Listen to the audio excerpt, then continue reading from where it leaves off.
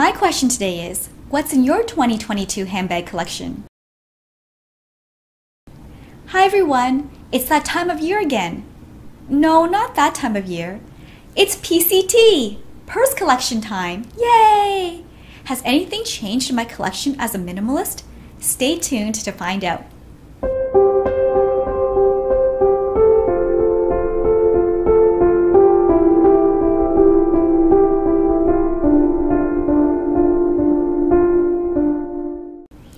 So I've divided my bags into two categories for the purposes of this video. The first category is my heavily used handbags category, aka the never leaving the collection handbags. First up is the Louis Vuitton pochette in the Damier Ebene print. I know, big surprise! If you're a longtime viewer of my channel, you would know that this is my most used favorite bag.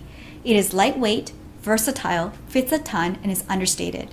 I usually wear this with a crossbody strap I purchased separately, but I also occasionally use it with other straps like the one from my new Easy Pouch. Louis Vuitton should bring this little gem back into their stores, but that would make it too easy for us, wouldn't it? And LV doesn't always like to make purchases and availability too easy, do they? Anyway, I love this bag and I'm using it most days of the week. The second bag in my collection is the Louis Vuitton Neverfull. Wait! Please don't X out of this video for showing you two basic bags in a row. But seriously, I like the Neverfull, especially in the Damier Ebene print.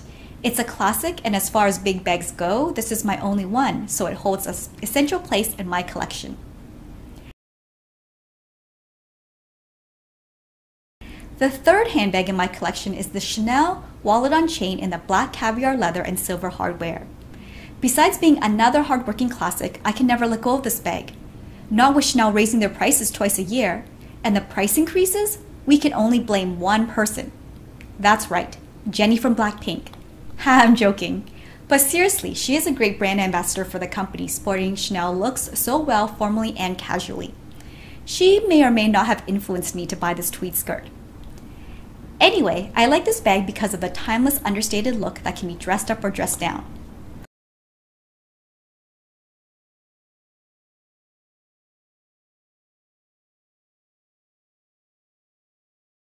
Finally, the last handbag in this category is the Prada Re-Edition 2005 bag.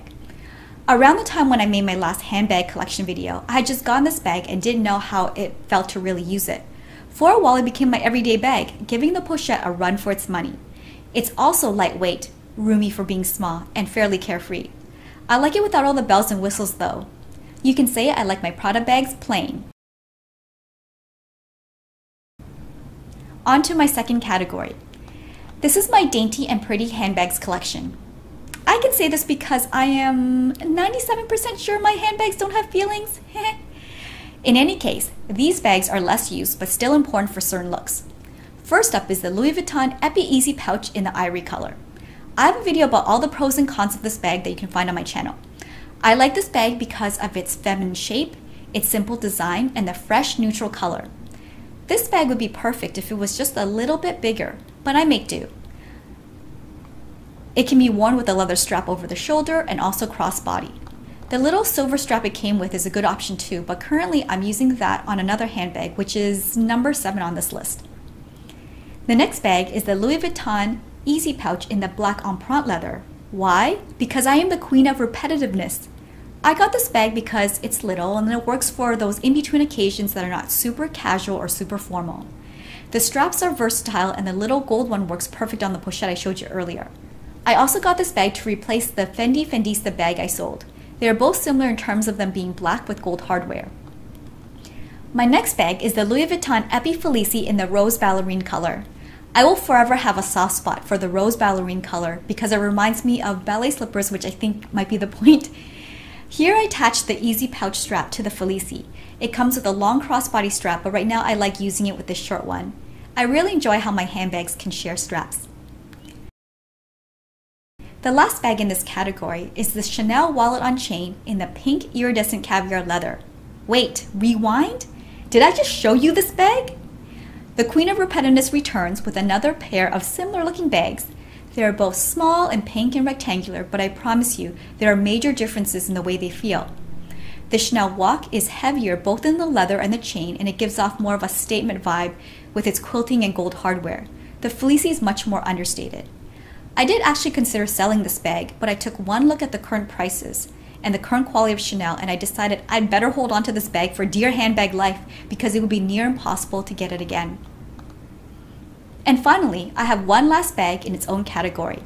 Number 9 is the Louis Vuitton Favorite MM in the Damier Ebene print. I like this bag for its easy flap design and roomy interior, and as an alternative to the pochette, or when I want to carry just one more extra thing that day. Some of you might remember that I once owned the Favorite in the Zero print. I've always liked this bag, but I didn't want to deal with the untreated leather anymore, so I got this one. I like this casual, versatile bag. As you can tell, there are keywords I use for bags frequently, like versatile, lightweight, classic, dress up, dress down, feminine.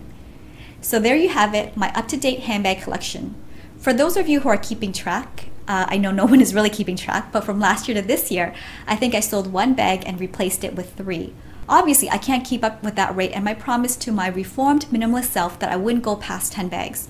I'm already feeling very Brady Bunchish with all the bags I have, and I am very content with all of them. All of them have a function and gets used and have a special place in my handbag heart. Of course, there can always be room for one more. Please give me a thumbs up if you get the Cousin Oliver reference. Seriously though, I am an advocate of generally less is more. Please check out my other videos for topics like minimalism and wellness. Until next time, I wish you all perfect days.